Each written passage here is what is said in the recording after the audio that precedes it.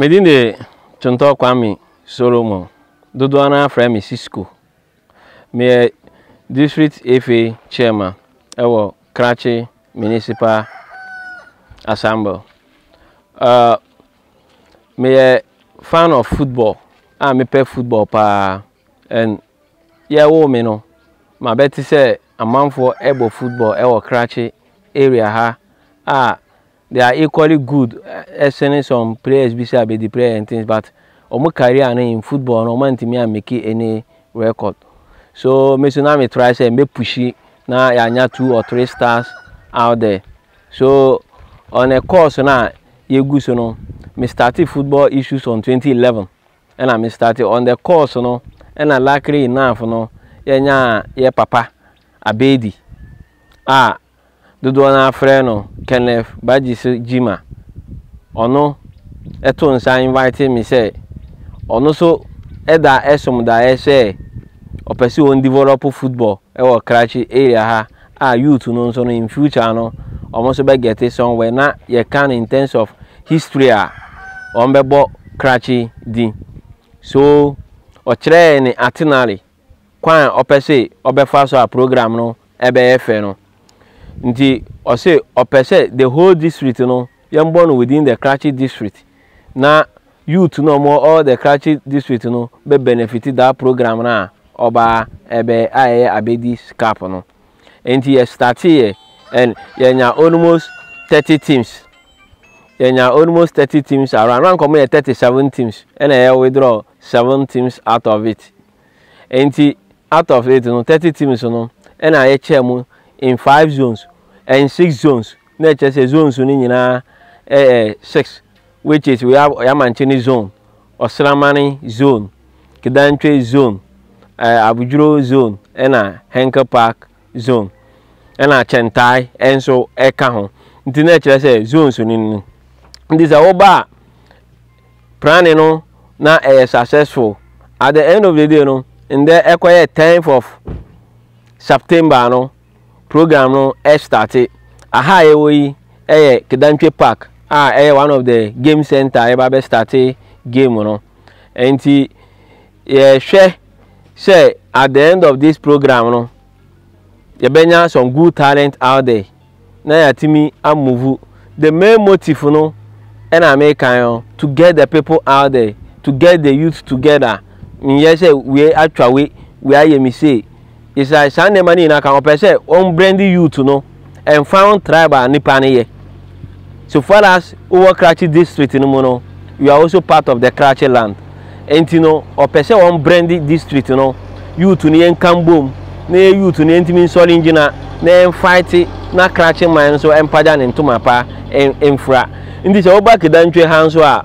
Moheno, and so the games, and also atum. Say games or ba abewa come game no na games no atimi akoso ama the to ho say even the chrome for wa wonnim abe de mbra no be hye wonsa no ankasa de mbra ebeto ne kwan so ama yero so obefure police for no abefa e de wakọ sa na o sa de to ho say teams no mo ba ha nyina no obi a obefo mbra no obefa mbra kwan so sa na yemfu ni nyina wo game sentence no sa na mo nyina nso age atum nti oba ha Kete-Krachi Park enche 1 o'clock kick off ebeba so nti from here no ye be move akọ game center or park no so your presentation bi a or my team bi abo any envelope ye be present my team owners no just from here no we be play sa presentation no ye free up ye be call Osraman game center na ya me come on presentation ye free Osraman game center so ye be call Yamanchini game center. You free Yamanchini game center, you be call Chentai, that is the island. And I hope some more hano you fa kwano to the island ube unsa kwano ete and we are hoping say the big men no nso de omo ho be support Abedi any vision na o ma Krachi no. Bismillahir Rahmanir Rahim. Alhamdulillahi Rabbil Alamin. Ra'ayin da Abedi ya kawo gamin hadin kai a buga football match club gari ya ci gaba da zaman lafiya da dadin kai muna ma Abedi godiya. Abedi dai mu da shi muka tashi tun yaran ta kam tun 70s har muka kai yau muna cikin halin rayuwa. Abedi ya kawo hadin kai game da batun ya samaruna youth a kawo game ball a buga a fitin masayi a bayi to abin da Abedi ya kawo ga Allah sa ci amfani kuma muna ma Abedi gudiya Allah inda ya fita kudinsa ya kawo za ta gaban ga Allah sa Allah kuma matani kuma Allah sa fara ball lafiya a kare lafiya Allah sa ci amfani abin da zai yi ga kuma Allah sa mu samu wanda zai kuma mafi da wanga isa Abedi muna mishi godiya Abedi inda yake duka Allah kare kiyaye shi aikin da yake Allah ya rufa masa asiri duniya kuma da lahira nagode makanya je kwa kumpra ba miti mu makanya je impra 11 ay kana jumadi ni karbeju Abedi wata baba makefe kachen fene alesi kama cheri kachi alesi kama cheri albor ka dato alesi kama cheri ba Abedi ya ta ajuru ko baba fe o kadi abual YouTube ke ade wana ade de bol ba insto so kana organization ni ko ba organize fe abad kana boss ne o ale krife e kad ede charto ke ede ade ya insto an me krife basa biya ka ba pa ko so fene esi mu coach matan fe be wa interview because nana kidimpu odukuru anafe kidimpu wure nana kwam ya facho endu ga se fe ba da yo fene we ka me krife basa biya so alale kale buta wa ajir basa bi di fe ala da wa se fe kanin da tamata kanin juma de ni ko ba fe ala da wa se pa fe o de ta kana to ba fe ne ke ala skafu ana fe ala presa ka bu kachi anafe enkran kumasi ato budi ba ka bwana ka ba de support nyem do mu ajumata ne mu mu ke ala matale wana etale boale ala da bolu kana de da fe afoto ngo de fi bi ala le butanye place fe kanin ka lunia ai kayeke e ka nya kotoko do kanin ala le buti fe akubu bla len fe ne ka biya na ka biya frau ka ar kachi kanyen me de wana ode yo susu ka abe kachi kanyen me ka de bappa because kachi ala da bolu kana cheri chompa ya le fa kwajudo mpra le pe be de kana binde ba biya ba nake ay kana okwane ba de fe Abedi wo organize ke alun ko da ka de ka ya la insta fra e fa le kureje ba mu mu buti nyir fi ala nye kana okpo ode buare askafo ode boku to ku pusiare ka de ya la insta ala nje fe bi ala de ne ke ngoda be nya selection be ta bo de ba yo ka be fe wo ni me boato kana to bansa ala kurabro so de blenu bambuare ke ade ya la insta ke alme ala ke nyite de wa du ne ka kachi sika ma borto aran de kachi player biya jise kayeke jise kay ne ka kachi player biya ganyen biya muto jise kayeke ko biji mal pe be de bayan insta kan bande fu ba biya so ala koreji fe ne ka be wani best selection ko da ba yo abriso bande bua ke ade ko da me be na be de insta ne ka bo ne me ma asho fe bo ne ka badan fene sinse biya me kidimpu osoro ne san fene al me krisin sinse biya al mala ka jira san wala ba kala da yo asun yoto kama ke ede ya basare so ale da be di ase Abedi kito ko ta bo obian pa wa kana to ko da jise mudu over start me ba nje fe mudu mi over start ku mu so be le bo anse abroso bo bo asare bo te ka bato ke asara afuta nwe ta bato yiwa du ka ede wa na ka de maso ke anse so ale da be di ase kakra me wo nia me kan ne se Krachi ha uba ya Krachi impuntu no football mu de ya ka chire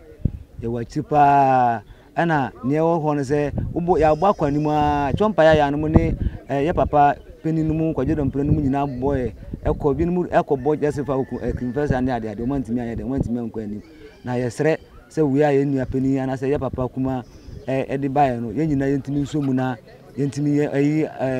abibinu mantimi ya de entimi be ka no ho mantimi paja football no Krachi na youth no eti ye bokwa ni mu na ya jai because me ya meti ayi ma bobi entizie omo bobo kura me begina na me so ball hu hia because obo kura ukoduru unya twansu dem ban su na asa ball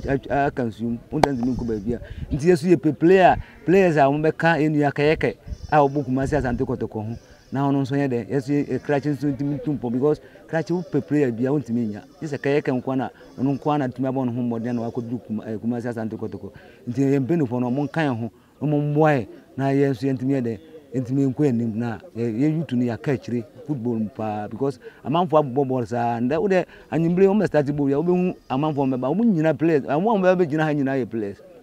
nti ya bada ye nua penia na se papa kuma Abedi'S se watimi organize sa tournament yi ana kadentwe hene nso ye bada na se ono nso agi atum se akanse yo mu abebo na kwame afacho ya bada na se ono nso agi atum se babebo ye be bon pepe bibia lensi e wo ha yɛbɛbɔ na sudwu mu ama bibi ne Abedi etimi ye ne de ne wia na sɛ obi nso ba sɛ ɔno so bɛ ya na sɛ timi ayɛ den sɛ timi aba kadantwi park no so ne ya sɛ timi de agi ya ne nda wo de obi hu majority on bɛba bɛhwɛ ball we man ne member ya ha de man de mpɛ ball pa ɛne member ba just say boy ku anim nti na ya na ya catch because ɔtena EPL say wo de o ba kunu mu ha kura nsa hu ya nyina game center ekwa akɔhwɛ ba de nti na ekwa akɔhwɛ ye nua no abere bia ye bɛbɔ bia nso ye nko ba bia nti football de ya ye tum sɛ de ye bɛdi akyire nti kakra ye wɔka ma Abedi ne sɛ ye da na ase ya nkopo nhyira na sɛ otumi di sai we de aba kadantwe man mu ana sɛ Kete-Krachi man mu pai de eda ye nua pani Abedi ase sei sa game tournament o de aba kadantwe park yeso nkita no bɔ ne agye atum mbanze coaching so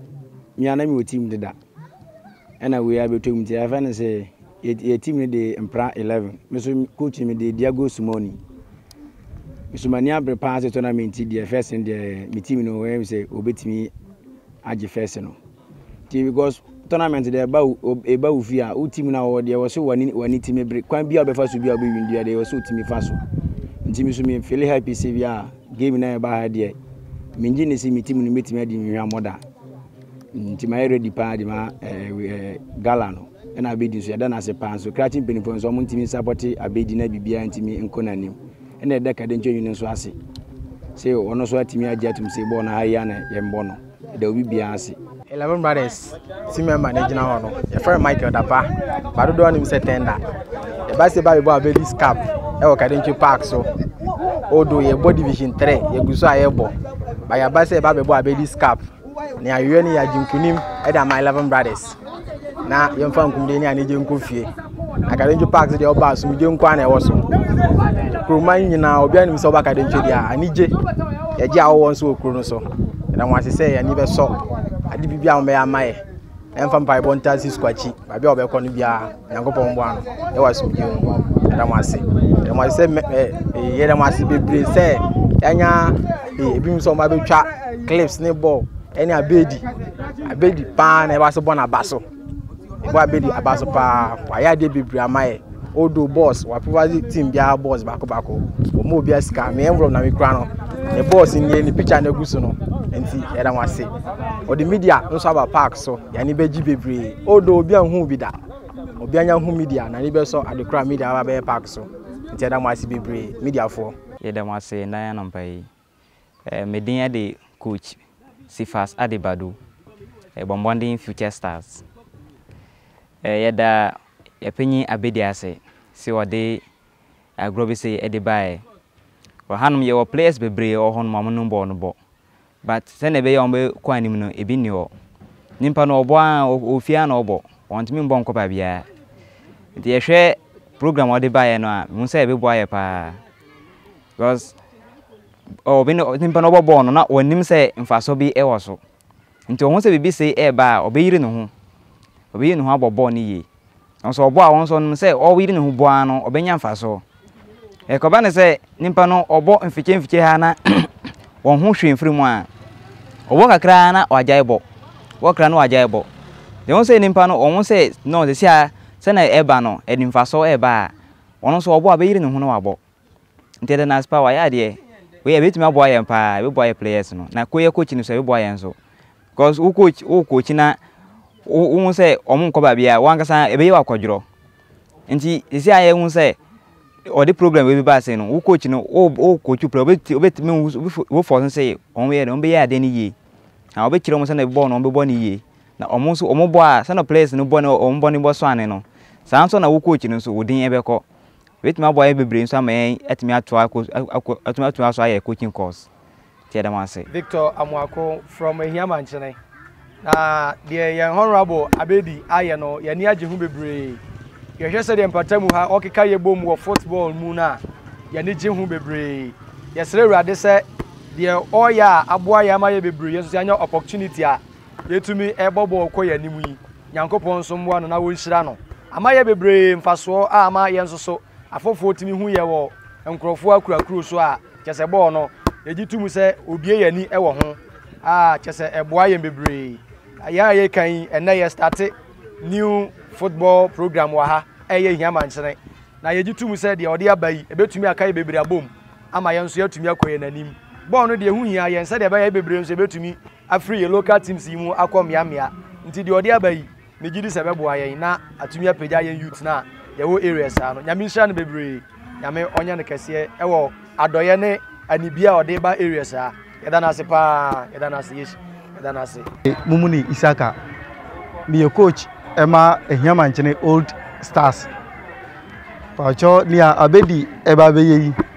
ebe boaye eno nso be boa oman no mpotam ha sei e pa anka ye nyaaya ebe ma Abedi dane dansa akansi yi sei no ebe koso se de ebe ya emabunu ani beji mpenifo nso ani beji ye dabedi ase o ma nioma bi se enkoso ena ehia no nso ye hia mo nso embra se de ebe ya ebe boaye ye mabunu no mbom titru cause de koso ye nya hu bi da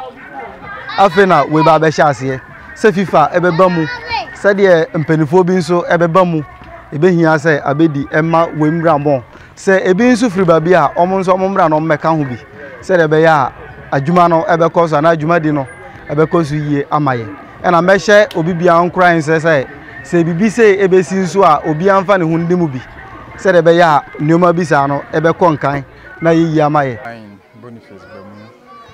To my right, extreme right is Kuma Victor, popularly known as Chief K.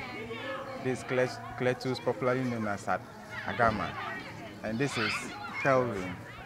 popularly known as Lampard. Yeah, we are referees in this community. We are very grateful to Abedi for organizing this tournament. This will help us showcase our talents.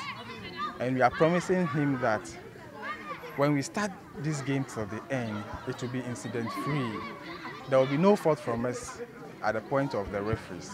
And we are very glad because this will help us to also showcase what we've got to the international bodies. So that we know that yes, we are not just watching football, but we are putting into practice what we are watching and what we are learning. I'm Ngalamba Anthony, a teacher as well and then a referee. We thank Honorable Abedi for promoting the local football in the community. This has never happened before, since some years back. But as far as he is bringing this football to unite the communities around the lake side, I think that's a good move. We pray that he continue so that we get talent from the locality. Those can go out and go represent the country in the outside world. Because looking at things over here, we have a lot of players talent over here, but I don't know, due to they are not trying to showcase their talent because they don't have somebody that can promote them. So we thank him for doing such a good thing. We pray that you continue doing it so that we'll get a lot of talent from our locality over here. I'm Mustafa Kasim Yusuf Abubakar Idris. I'm a journalist, sports presenter as well. I think say you better when about Abedi as say what this Ajumadi Kesi about. We share your local area be to say Chantai and an important environment. Now I think say a bad footballer Mrantiano any ball but nenso entimi for mun durachire. But Abedi edi nhihye foforo e ba your friend Abedi Gala. I think say ebeboa ama your talent ne mbofra na omo talent nso ahinta no ebeba na aboa. Na enye eno nkwa na betimi aboa ebe promote I think say environment no any areas no adwumadi no ekoso no. I think say me ba Chantai ha. This is the first time I me ba Chantai. Maybe who Chantai no I think say a nice but schools no. My see her I think say mani anje the structures no. But me say honorable Abedi Nyankopon man kwan nessa onya opportunity ne ba obetimi aye sadwuma we nyina e di aboaye e wo ye area sa nyina. Me dinde kwamna okuma kanya but ba me kasa free Hiamantene Las Farmers ani JP ema Hiamantene Las Farmers ni Abedi e de baye no e ya nika e be ma nkoto na ya di Hiamantene ahia no e be ma anika ba mu se ya benya biakoye na akire ni omosi akire wonzo omonya kanko na ni omo abutire na se omo outside no omuzu hu ya na so omani ama omade mbo bia beboaye nti e bo Abedi aba so se ni waye no eso ya ni se Las Farmers de obi an so so ye de so so e die ni pa yɛda na asese ne oba ba ne yɛbɛso mu na yɛbɔ no so no me gidi sɛ yɛbɛbɔ so abɔ akwanim na daakye so yɛanya player bi afri Las Farmers Nyamantene sɛ obi so bɛhwɛ no atɔ aman Nyamantene to ayɛ krabɛhwɛ aman punto aba Nyamantene kuro no mu na me amikasa nso efrɛ me amansa boafo akula bi tutu jagu nante barbre me bɔ bɔɔla obi ntimi nje me bɔ bɔɔla ankasa na wo huma nim so ame se player na wo hwɛ ne mu ma chi so me supporters nkoma me Las Farmers All Star a player me call retire microphone sabe family say me ball bono esuani nti abedi de group de bad ya me beka mo na me ntimi se be 10 goals e ma group no na mbe hye so na abedi so hu say ya Nyamantene Las Farmers ya bobo jo fe abedi mo kanan ligu ke organize wo ya ba se boale da bana sapa se fe ki omo mfunke ale ada aleo uje chantai manto so chantai mo fe ki omo pe bukana so yele fe kanan ball ke abedi organize ke chantai wa center yese anyam ko sabelle imang so be chantai mo so se wa kana se omo to ya wade ala ko senente ala nyimfunke aloyo ma yele kanan boro ko muso kaya kane obi anyimfunke okabo manyese ba wane oba kapo ko oyanye anyiskijiu afeme ball ke obrisa bedi ebe ba fe adaw yeba anyiskiji bo omonto ye kedampo kono konko kowa nte alinyi abame feme kanon male ntewusai me yanale abedi ball ke organize kumuso ma de krili ntewusai bafo chantai nda minyi chantai awie me yele kanon ball kumuso mamo chantai awie mamo chantai awie na bati tantu awie ala pe na ala bala bone maba jibo sale pero ala jiaba ya alata aba kedampo fa makife abedi kutoko wao yo okwaspano ko baru Europa ke ose ode wa emunke icho bebre te nte emunka ndake kama jerene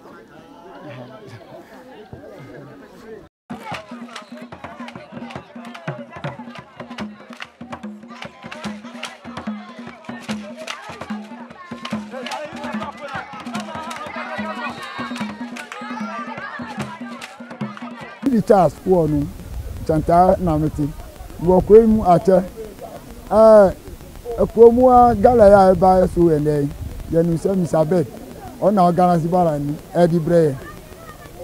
yeni ajipa se odi gala ebre edi anije aso ayede na yenu se na odi gala we ba no obetimi ayen nyama bebre abechense enti ya onpomode nya konya bia yesu ebetimi ata na ja akonya kese bia obekọ nani na so kọ nani ma yo putu duma bebre wokomu a eson ye mai ebini yesu kudan enye ya tiamu sa abre na enim se gidi a wanya odi sika bebre bia gugala wemu a ba be ya ni je beba so beba se ni se so nya san konya bia obetimi asiesie ye kroyi eni yesu kudan nyama bebre amai wokomu a ebe ye na praise ni